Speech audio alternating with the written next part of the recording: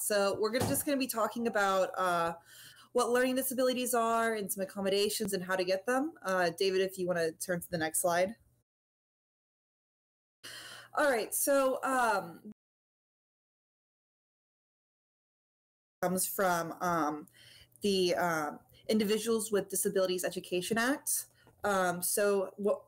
It's defined as follows. Specific learning disabilities mean a disorder that in one or more of the basic psychological processes involved in understanding or using language, spoken or written, that may manifest itself in the imperfect ability to listen, think, speak, read, write, spell, or to do mathematical calculations, including conditions such as perpetual disabilities, brain injuries, minimal brain dysfunction, dyslexia, and developmental aphasia. And can you flip to the next slide for me, David? So when talking about what learning disabilities are, we have to be specific on what doesn't qualify for learning disabilities. So learning problems that are the result of things that aren't learning disabilities.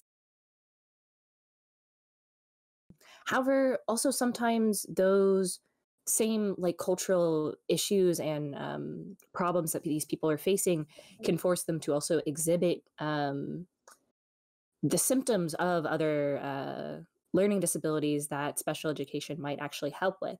So it's sort of a double-edged sword there, but especially my mom was talking about she had in her classrooms a lot of like especially Black male children would be misdiagnosed and put in these programs like a lot comparatively to other demographics. Mm-hmm. So just something interesting to think about there.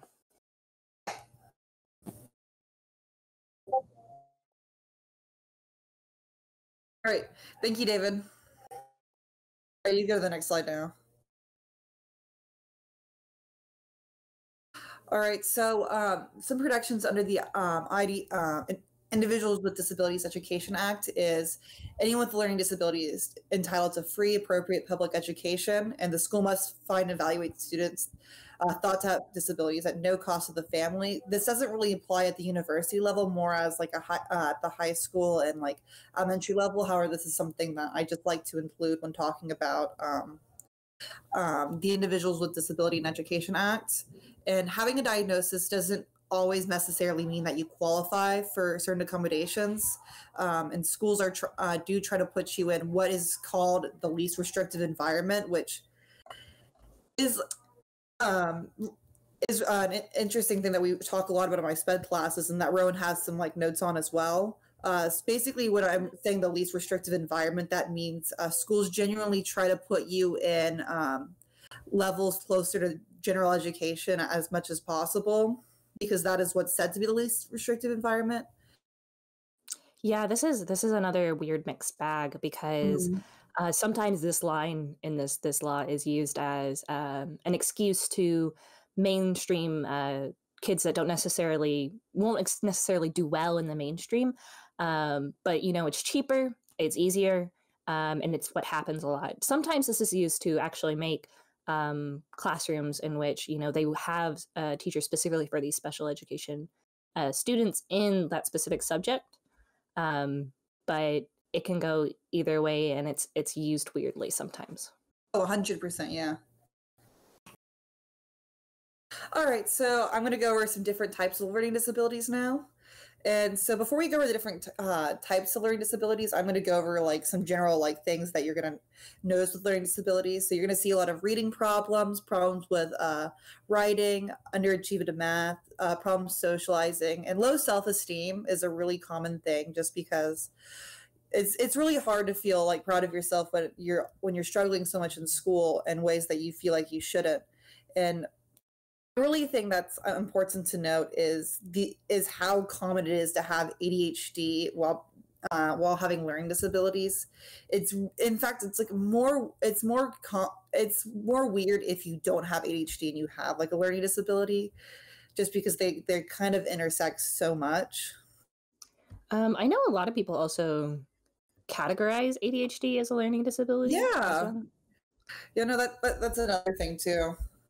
But yeah, it's super common, especially if you have ADHD. It's also very common for you to just also have something else. So yeah, 100%. You rarely just have ADHD.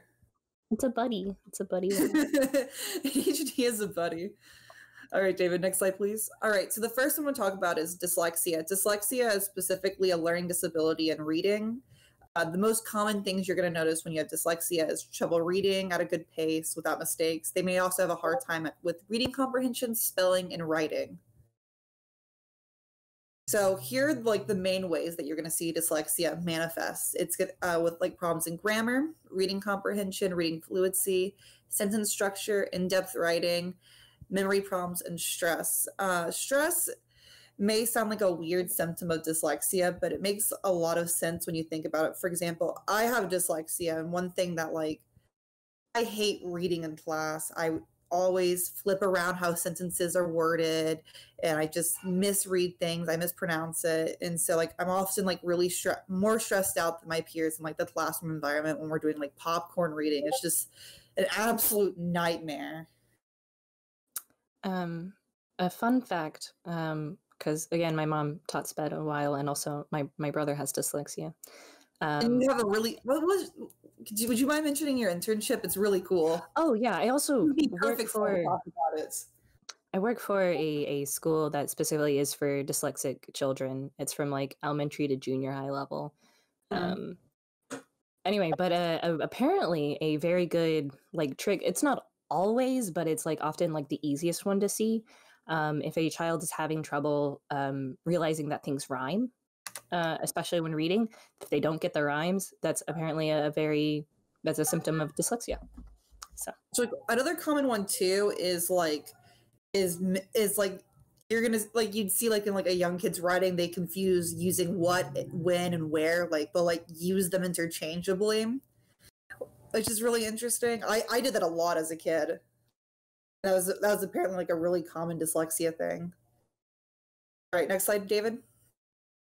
All right, dyscalculia is a learning disability in math. Dyscalculia is not super well known about. So whenever like people are talking about dyscalculia, they usually just call like, oh, it's math dyslexia, because that's like a really simple way to understand it. It involves problems in understanding math, learning math related concepts, and performing accurate math calculations. And some ways that dyscalculia manifest is it's really interesting is in the sense that like you have a lot of problems like judging time, speed, and distance, and with like Roman numerals as well. And so it's like hard to understand how like the letter represents 5 and how like the word 5 are the same, and they both are both like the same amount.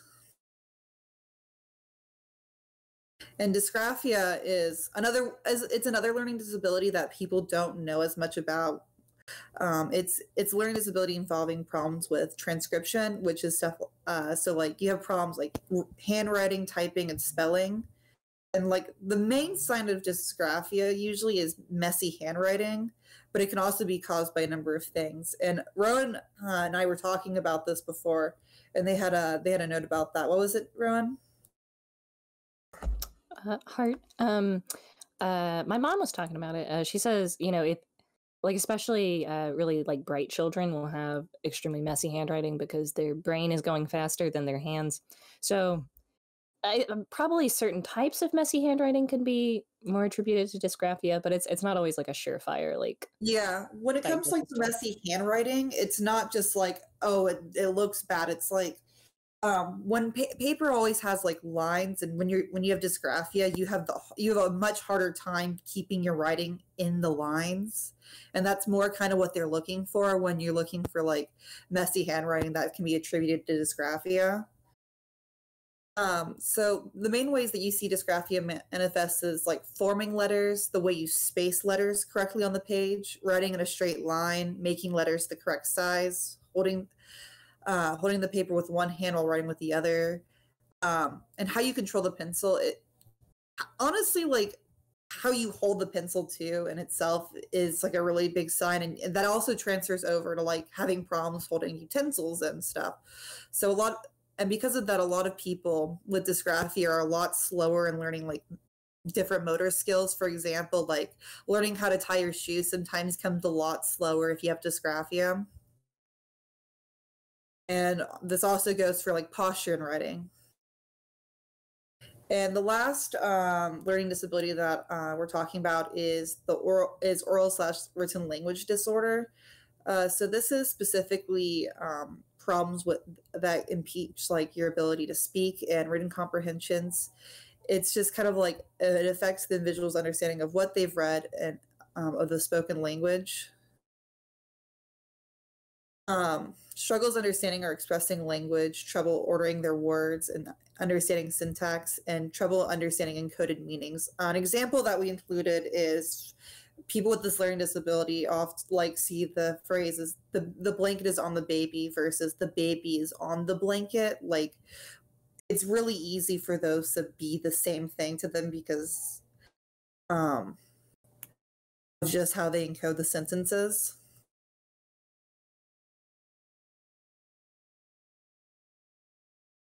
All right, so here are some accommodations and how you can be found eligible. So what are accommodations? Accommodations are modifications or changes to the learning environment, instruction, or assessment that allows individuals with a disability to better assess the content and be able to succeed. So when it comes to accommodations, there are really three types of accommodations. The first type that I'm going to be talking about is environmental accommodations. These are environmental accommodations are primarily used to help students with learning disabilities cope with like the more like social and like environment aspects of learning. For a really good and common one is different testing environments. Sometimes when you have learning disabilities, you notice that your peers are able to finish your tests much faster than you, and so you constantly are like, "Oh my gosh, I have to catch up." So a good way to help with this is when someone with like a learning disability is testing, they usually move them into another room, so they don't have this fear of trying to catch up with other students as well. And the second type of accommodations, an instructional type of accommodation. This is an accommodation of how of lessons and material are presented.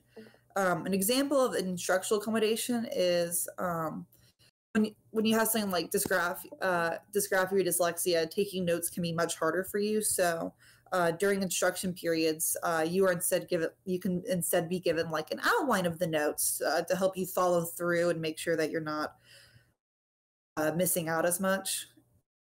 And then the third example of an accommodation would be an assessment accommodation.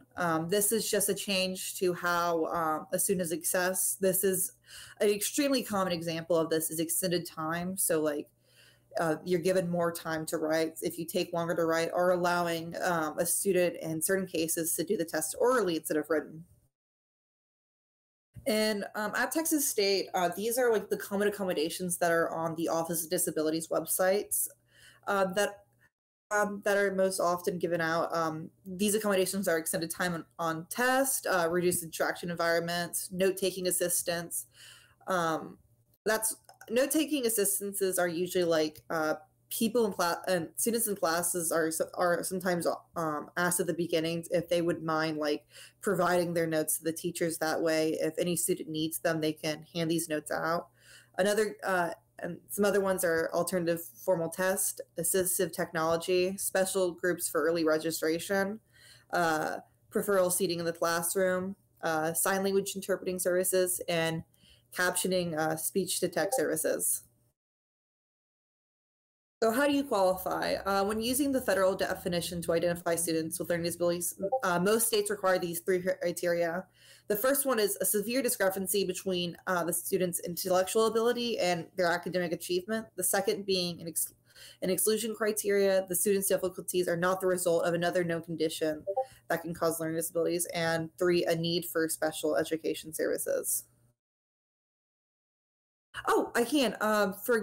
The reason why you need to qualify for like specifically learning disabilities is you can be doing really bad in a class because you just had a stroke, and obviously you'd still get accommodations for this, but you wouldn't be put through special education for that because it's not going to be like a permanent aspect to your life the way that like dyslexia would be, and they would work with the school would probably work with you very different if it's a result of like something like that rather than dyslexia. Does that make sense? Okay, sweet. Thank you for asking me to specify. I wanna add something here that my mom was mentioning, because she's using this like number while she's talking to me. She's good. They're labeled as like 504, but it's apparently, at least at the school she's worked at, like physical disabilities, including just like temporary injuries and stuff, we're all like lumped together, also with dyslexia, for accommodations. Yeah, that I remember reading a bit about that.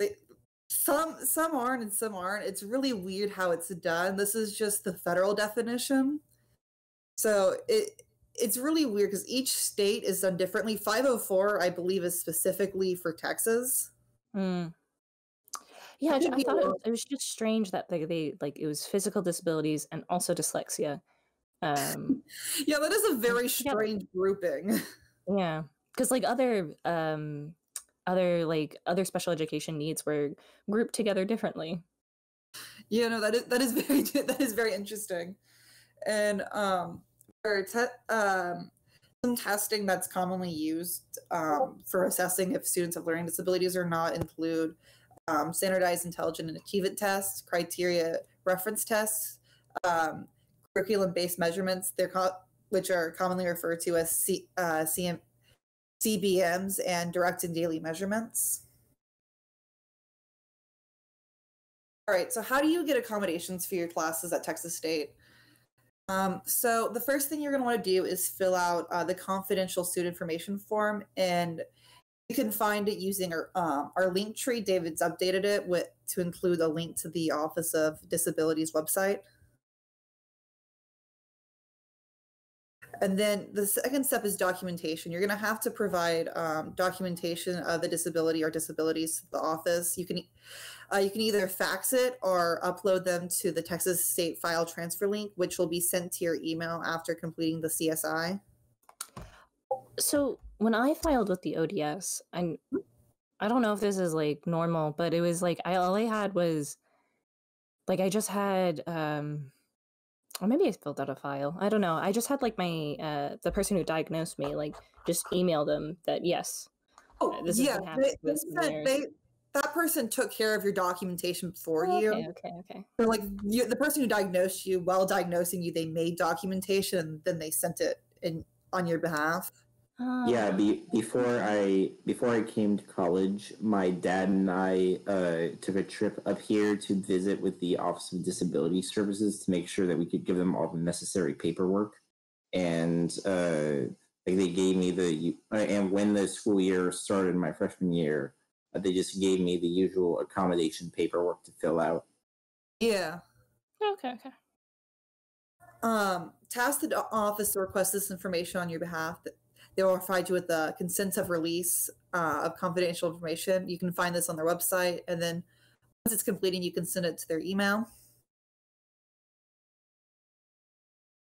And then after that, they're just going to review your need for accommodations and make sure that the support services will be based on your disability and documentation. It might take up to 30 business days for ODS to review student submitted documentation. Another thing I do want to note along with this is sometimes people think like, oh, I can't really apply for accommodations till next semester because I forgot to do it at the beginning. You can apply for accommodations at any point in the semester. Next slide, David. And then step 4 is a review meeting. ODS will notify you to schedule an accommodations review meeting via email after you submit your documentation. So after the next thing I do want to talk about is the concept of universal accommodations. Universal accommodations are accommodations that any student can utilize for state assessments regardless of eligibility without changing what is being measured by the assessment. One thing I do want to note is not all teachers do universal accommodations. I've actually really only had one professor advertised they do universal accommodations. This is kind of like a new thing that I've never heard this concept discussed until I got like later in my sped classes. So this is something that like more and more teachers are like starting to look into. Would you mind flipping to the next slide? So some examples of universal accommodations is they'll allow any student to type up assignments that are supposed to be handwritten. We're opposed to like certain classrooms, they only let some students bring in laptops while like saying like, we don't want you to bring in technology. Or another example would be if one student reaches out about needing some extra time for an assignment, they'll extend the deadline for everyone. And another example would be having a copy of notes that any student can request at any time, and or like having a class note taker that will take notes that can be accessed by anyone in the classroom. So why should we establish universal accommodations? Getting a professional diagnosis is honestly not an option for every student. It's expensive, it takes a long time, and it's just not an option for everyone. And having universal accommodations in place will help not only undiagnosed students, but neurotypical students can even use this, because sometimes you just fall behind, and like having a copy of notes or being able to type them just will really make the difference in how well you're able to do in class. So what accommodations would you find helpful in the classroom? Universal note taker would definitely help.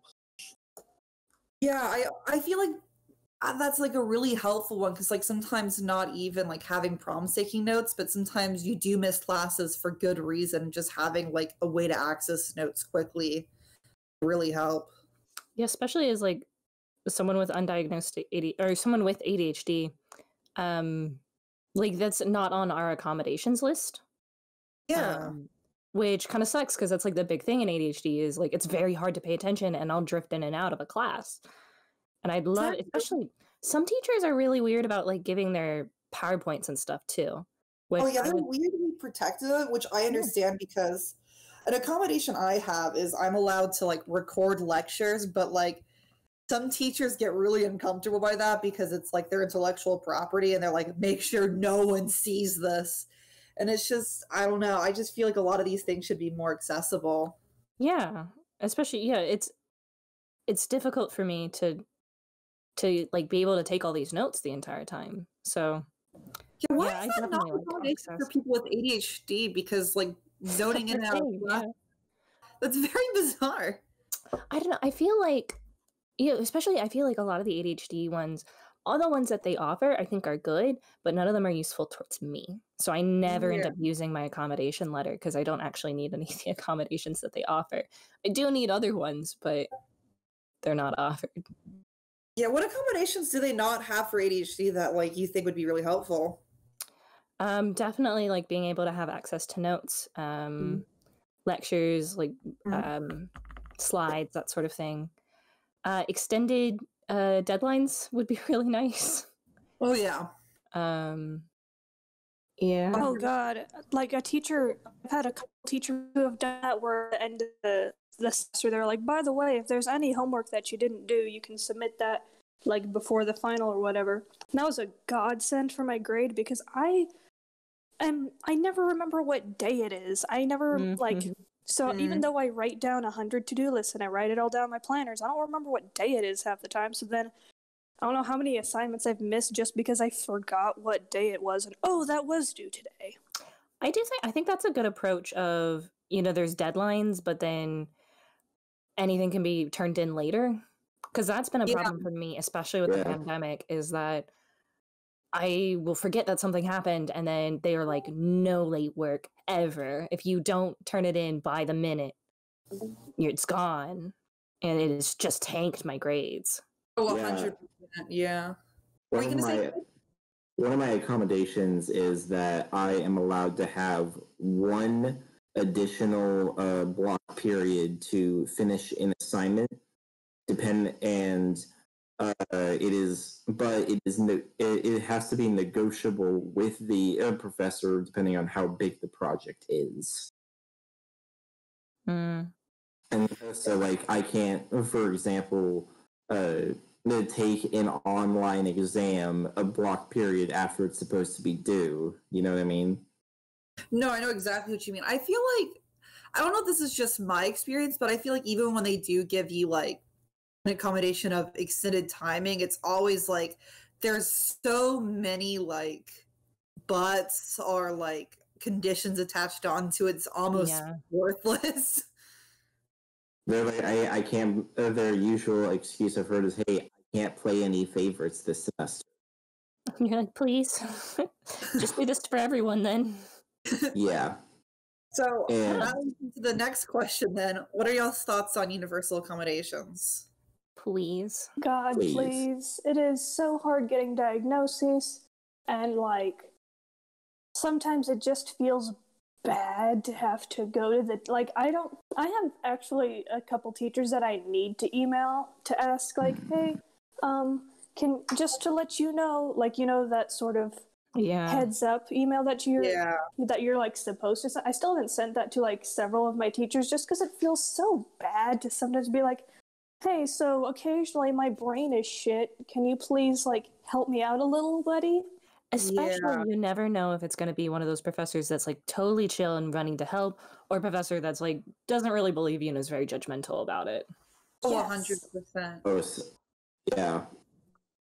Yeah, and it's like the guessing game that you have to do is like, well, either this teacher is going to be really nice and help me out, or I don't know, maybe they'll be middle of the road, or they're going to just act like they hate me because of this for some reason, because sometimes teachers just do that, and it's like, do I really want to have to send that email and then deal with that later, or do I just want to fail the class?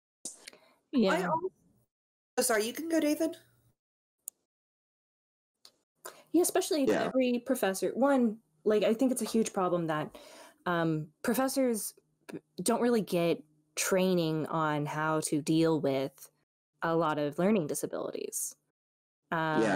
Which would be heavily useful, but like having the like set rules by the university that the professors know and are familiar with that they have to do would really like ease the load, I think, on everyone.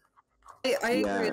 I think too, a thing that I've really hear is common, I've heard a lot of y'all mention it too, is when you have to get accommodations, you have to go like with the letter to each teacher, and just so many people don't want to go through the letter process to the point to where so many people that are registered with ODS don't actually get their accommodations because they're awkward about going to apply for it.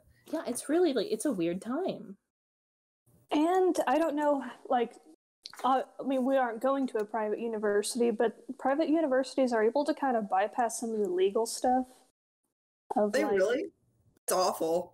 Yeah, I don't know. They're not required to follow. So I can't remember if it's 504 plans or IEPs that are like legally binding contracts like between you and like the university that private universities don't have that obligation because they're not federally funded. That's pretty awful. Wow. Yeah. And I can't speak from my own experience, but I know people who have said that they've dealt with professors who would say something like, who would like, when they're trying to explain to the professor, you know, like, hey, I have ADHD, can you please go a little slower for me or do this or that? And they're like, oh, please, your generation all has ADHD. And my friends would say, like, I have never been more tempted to say okay boomer in my life. Yeah, because I definitely think that universal accommodations would force their hand for, you know, ableism purposes. Yep. And, you know, normally those professors are also not great even to their non-neurodivergent kids. Oh yeah, like I had to deal with a professor who forced his students to turn everything in by hand and refused to use Canvas or tracks, and it was a huge inconvenience to everyone. I've had professors that didn't know I was dyslexic, like message me, they're like, hey, I know I require everyone to turn this in by hand, but I just hate your handwriting. Can you please, like, turn it in? Oh my God. Which is very... Sorry. I had a teacher in high school who, there was a kid in my class who had dysgraphia, and like the school still wanted him to take notes. So he had to sit there and write notes that he couldn't even read, and the teacher couldn't read because it was a requirement that he still write them. Like, it's like crazy. Mm-hmm. I want to. I'm not. Sorry, you can. I was gonna say just real quick. Make sure you fill out the little form that I put in the voice chat, so that we know that you were here. Thank you. This is gonna be my last question. Then I have to bounce. So I'm still a bit confused. Can someone please help explain the difference between dyslexia and dysgraphia? Oh yes. Okay. So dysgraphia is more along the of like transcribing stuff. So that's more focused on like having problems writing stuff down. For example, like you can have the words in your head, but that's not what you transcribe because you just mix up the words in your head. That doesn't mean you have any problems reading particularly, which is where dyslexia comes in. Does that help clear it up at all? Yes, thank you very much. In voice chat, I'll post some photo examples of what dysgraphia looks like. Thank you. Oh, sweet. Thank you so much, Tabby. But please keep in mind that a lot of these like to hold hands and like to both happen. Dyslexia and dysgraphia are girlfriends. Mm-hmm. I had a friend in high school who he had dysgraphia, and I remember we had teachers who would still insist that they would insist that every assignment had to be handwritten. So he would just like go to me and other people like, hey, I will pay you like. So sometimes he'd offer payment, and sometimes he'd just be like, hey, please write this down for me. So he'd just kind of like voice annotate an essay to me or to one of our other friends. It really sucks how unwilling professors are to give some, like, and teachers are to give some like, really simple accommodations because it's great. Because like I understand like why some professors would prefer you to turn things through like turnitin.com because that makes like grading easier. But grading handwritten work is much harder than grading typed work even. So they'd rather put more effort on anyone than take an accommodation, which is really weird to me. When I was young, my mom strong-armed my schools into letting me dictate certain assignments to her because I was really slow at writing and typing. And on the one hand, it felt really good, but on the other hand, like my teachers kind of guilted me about it, saying like, "Oh, you're not actually putting in the work. You're not learning anything from this." That's awful. Yeah. All right. Well, that's all I can say today. Bye, y'all. Hi, Kate. Thank you so much for coming and sharing. No problem.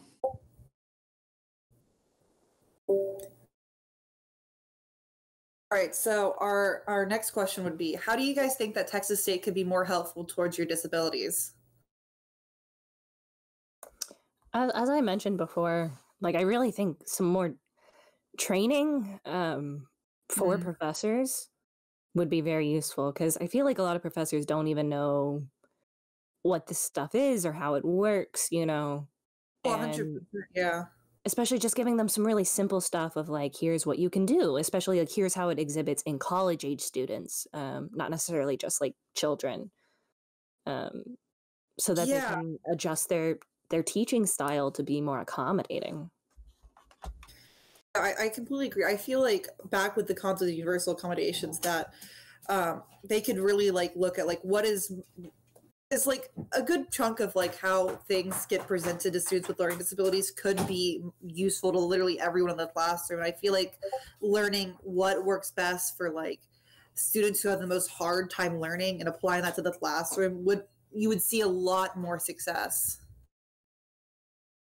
I feel like Texas State should really look at other universities and what they're doing, like even outside of the United States. Because like I went to a college outside of the United States and had like the easiest time getting accommodations, and the accommodations were like better than anything I could ever imagine getting at Texas State or any other university like that I've been to. Like just like the things I was provided, like I never knew that I could get accommodations in the ways that I could. Like they gave me they approved me for 50 to 100 hours of free tutoring and like provided me a tutor for every class that they had already taken the class and passed it with an A. And that person like sat in on my classes and took my notes for me. Like anything I could ask, it was provided. What country was this? Canada. Oh, of course it was. Yeah. So like I just feel like Texas State like should really look at other universities like and what they're doing and what's working, because what they're doing is not good enough. I agree. I didn't even know that was possible. I will say, I know for a lot of places, especially public schools, but probably public universities as well, some of the stuff that stops them from the accommodations is budget. Yes. Being not funded or being not funded in the right areas sort of bogs down a lot of these processes. Yeah. As a history person, I guess that kind of slides into a little bit of political science, but it's not really my thing. Most of what they are doing is only because they're getting money for it. Like that's a lot of the reason why private schools don't have to do stuff, is like the schools that are getting the funding are getting more funding specifically to have these programs.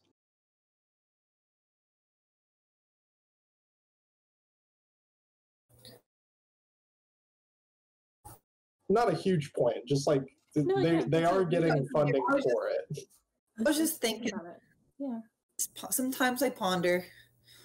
I do definitely think, even if it's not like federal laws put in place, like just some more Texas state rules and like ruling for the university would be helpful.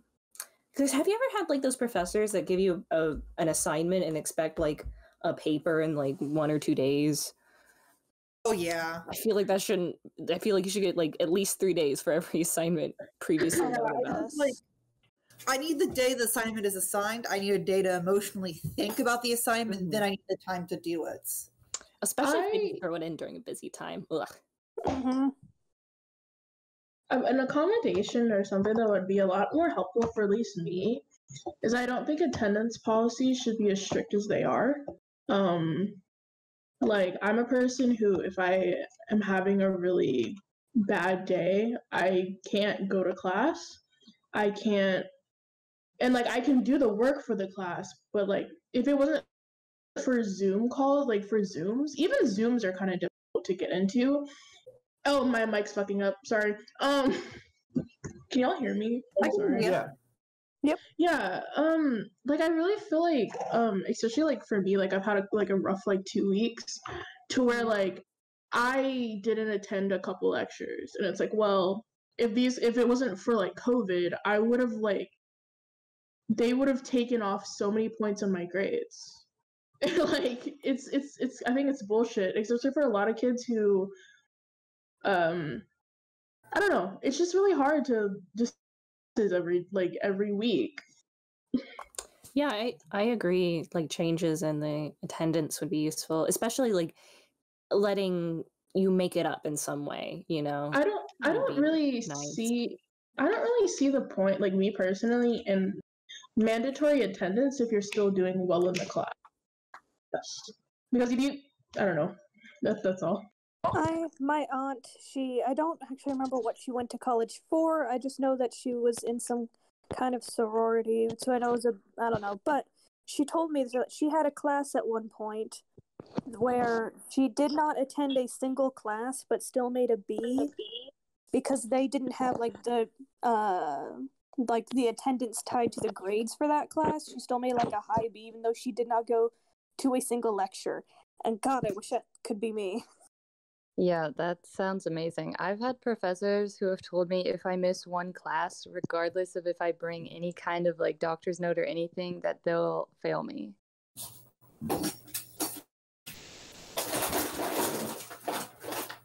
Cat? Huh? Sorry, there's just a large amount of noise coming from you. Sorry, my girlfriend is bringing in a giant bag of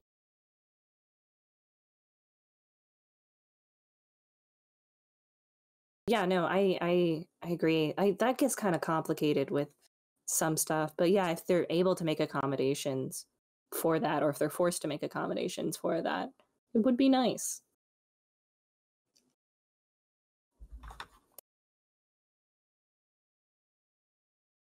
Oh, I have another thing I want. Why are there not captions on literally everything?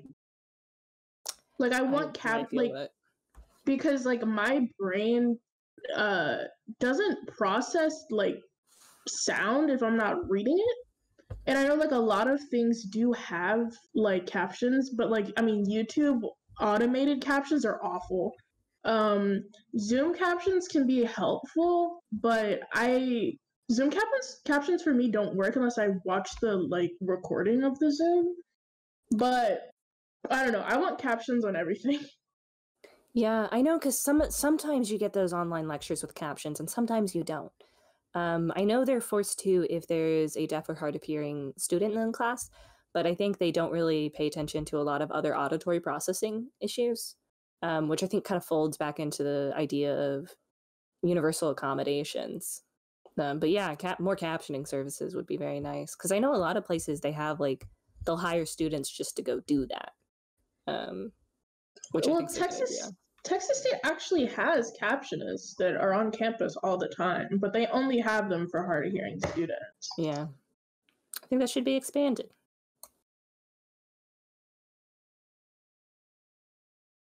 All right, is there any additional thoughts or anything else that anyone wants to share?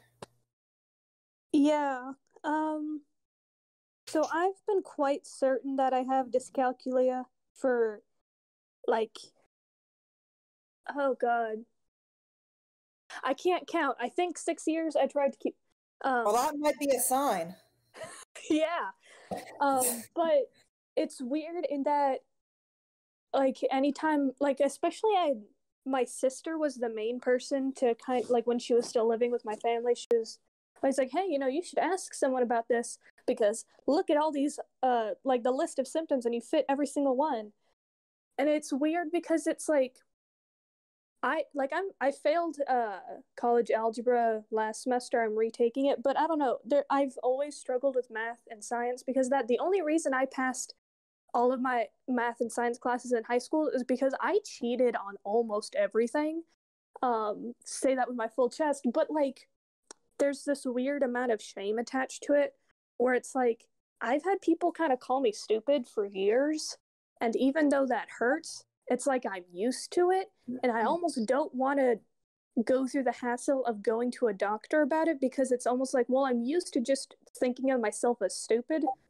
So what do I do? Like, what does that mean if I have to make this whole adjustment to how I think about myself? Yeah, no, I do get that a lot. I feel like dyscalculia especially is really underdiagnosed, and it's really hard to, like, I don't know, it's just, I feel like there's definitely like a lot of shame attached to like having learning disabilities, in the sense that like it's just, you are called stupid a lot. People do talk down to you a lot, and it's like, and it's definitely I don't know. I do sympathize with that a lot. Yeah, because I was talking about this earlier in general, but like, yeah, it's disheartening, and it's strange, but like, pretty much everyone with learning disabilities has like this huge amount of guilt associated with it, and it's both, sort of societal, familial, friends, the school system, like all of us sort of like contribute to giving like these children and adults like this huge amount of guilt just by existing. And that's sort of like, I don't know why we're pushing, I guess, for a lot of this advocacy to help sort of like add the, to alleviate sort of that. But yeah, it's kind of, it's weird to like sort of reframe it. I would say if you go in for the, like, whenever I've gotten diagnosed with anything, it's been such a relief, it's been such a like, oh, now I can reframe this all in my brain so that I don't feel so bad about everything. Oh, yeah. I think the problem is how learning. Oh, sorry, you can go, Jory. Oh, well, I was just gonna say, it also feels weird because I was in 2 very severe car accidents. One my sophomore year, and then one it was a little bit after COVID started, so a year ago, I think. And things have gotten worse since those car accidents. So part of me is like, oh God, do I have to go to a doctor and be like, hey, I think my brain got joggled? Because then part of it's like, it was like that before, but now is it worse? Is it worse because of that? Or is it worse because I'm going to college? Like, ugh. Yeah. I don't know. I know it's super expensive to go even do any of that stuff, but it might be nice to have at least. To have and to hold. Yeah. Always, always. But also we respect self-diagnoses in this club. Self-diagnoses are very valid. I mean, next week I actually have my first appointment to hopefully get diagnosed with ADHD, and I'm gonna try and bring up the Dyscalculia thing during that. Oh, that's really exciting. Ooh. Oh. Good luck. Have fun. Be yourself. Have fun. All right. Is there any other comments before we wrap up the meeting? One last thing I was gonna say is like also like your ability to get accommodations and stuff like and like how helpful the professors are, I feel like really depends on what your degree is in. Because when I was doing like basic kind of things and I was like doing like all the, you know, biology and all these other things, like my professors were like, they didn't give a shit at all. But like when I started getting into like my actual degree, like thank goodness I'm studying social work because like it's all about like advocating for like vulnerable populations. And so like I feel like now that I'm in like just the social work part of it, like I have an easier time because my professors are like knowledgeable and educated and like they always are like providing captioning and like being willing to like give me little extensions here and there and stuff. So like I don't know, I feel like it really depends, and like that's unfortunate for people who are in fields that aren't as accommodating. That's a very good point. Yeah. My only teacher that does provide universal accommodations is one of my SPED teachers, so that doesn't really surprise me to hear. Yeah, especially I feel like a lot of like the professors who teach the like general classes that everybody has to take, especially since the classes are often so large, they're like much more kind of like uncaring. Yeah. And yeah, it so depends on like because I've had really good luck in like the honors college that people have been usually pretty accommodating. But that's not necessarily true for like other types of classes. Yeah, I have a thing to say about that actually. Sorry. Go for it. Yeah. Okay, so before I switched to psychology, I was a pre-med major, and this is also simultaneously when I had my mental breakdown in September. And so after I had gone to the hospital, I had to email every single one of my teachers who had a general class or like something that I was like failing because of attendance because I wasn't there. And almost all of them, regardless of what class it was, were pretty good about it, all things considered. They're just like, your health comes first. We're going to extend deadlines so you can catch up, and then you can do this. So I was just like, oh, that's kind of nice, actually. Why can't it just be like that for everybody all the time? Yeah, I feel like that sort of goes into that, you know, that idea of like I struggle a lot, but like I didn't necessarily have like any like I was never like hospitalized or anything. So I feel like like they respond to like more dramatic events, but like just general struggling, a lot of professors don't respond to. I'm glad that they were so accommodating. That's great. I also don't email my professors a lot, which is also on me. But yeah, me neither. There's nothing that like horrifies me more than emailing my professors. I hate it. It's maybe I just have social anxiety, but I hate it. Yeah, I just like I don't want to be perceived at all. Like I want to get an A, but I also don't want you to talk to me ever. Yeah. Like talk to my professor? Who am I? No. Yeah, because I know a lot of them are accommodating if you like actually talk to them, which is again why I'm pushing for universal accommodation so I don't have to talk to them. Yeah, that might be a motive of mine as well, but yeah. That was a good thing to bring up. Thank you, Maddie. Yeah, I really appreciated that insight. Any other thoughts that anyone wants to share?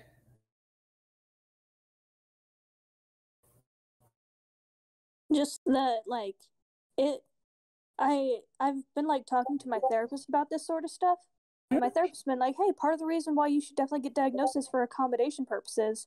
And this meeting is great just because every time that's been brought up, I've always been like, well, I don't know what the heck I could get, you know? Because it's just like, it feels like such an abstract thing. Yeah. That it's neat to hear you guys say, like, oh, well, here are some things you can do if you need accommodations. Because most of the time it's just like, okay, accommodations, what does that mean? What are you supposed to do? Well, if you also when you're going through this in the future, if you want like advice on what accommodations to ask for, definitely feel free to reach on this chat because there's a lot of things that we didn't even mention that are in here that could be helpful. Ooh, Ooh, that because I think it's just like, I don't know. For so long, I've always just kind of associated, accommodations. They put you in another room when you get tested, and that's it. So I don't know. It's nice hearing people say like, "Oh, yeah, you can do this or this or this." Yeah, definitely. I'm really glad that was helpful. And I know there's a few that aren't on this list. For like, I know like anxiety and autism and some other things can give you like some other ones. Like, I know a few of my friends have accommodations that like they're allowed to step outside the classroom. For like a certain amount of time, like each class, they're just like allowed to go do that. Which most professors would be fine with you doing anyway, but yeah, I feel like that one is like, I'm an adult. I should be able to walk outside if I want to. Some professors get so weird about it. Yeah. Like my geology professor was like hated when like people left to the bathroom, like would just like talk shit about it all the time. So oh my god, my favorite accommodation I have is like a very weird one, but it's like I had an accommodation in high school where like if like I was picked for popcorn reading, I could just be like, no. That's such a good one. It's so good. Because like I mentioned this in general, but like like in middle school, I had this awful moment where I was picked for popcorn reading, and I read all the sentences in the wrong order, and 12-year-olds are mean. Yes. They are so mean. Everyone laughed at me. It was like, it's really funny now because I don't care what these 12-year-olds think of me in my current day, but oh god, did that rattle me. That rattled me up. I'm so glad I didn't have to do that ever again though. That reminds me of an accommodation I had before at my old university where they gave me accommodations for anxiety, and so like I had the ability to opt out of any group assignment and oral presentation in front of the class, and they would just have me write an extra paper instead. That's I would write an extra 5-page paper to get out of a group assignment. Honestly, God, it was yeah. awesome. Like, and everyone would go and do their presentations, and I would just be like, not me. It ain't happening. These are such good accommodations. I wish we had these. I thank you very much for earlier bringing up the idea of Texas State looking at other colleges. That is a very good idea. Yeah, that was a really good idea. That I didn't really think to look at like other colleges' model. I'm really glad someone else thought of that because that just went way over my head. Yeah, and like I wonder, like, because I don't know, I wonder what universities like in the United States or even just in Texas like are actually succeeding. Like, I'm curious to know and like what they're providing because I feel like it's hard to even know what's possible. Like, because we're not told what's possible. We're like, you know, we have to fight so hard for accommodation. So like, it's interesting to think about. Yeah, because we are actually planning at some point, maybe not this year, like actually talking to ODS about some of these things. So like having like a good prep area is a good idea, I think. Yeah, that's a great idea, especially if you could find a model to kind of base off of and like look at their success rates and stuff. Yeah, thank you. All right. Okay. Well, yeah. I guess if that's all we have to say. Some pretty good discussion. I'm really glad everyone who talked, and thank you everyone for coming and listening.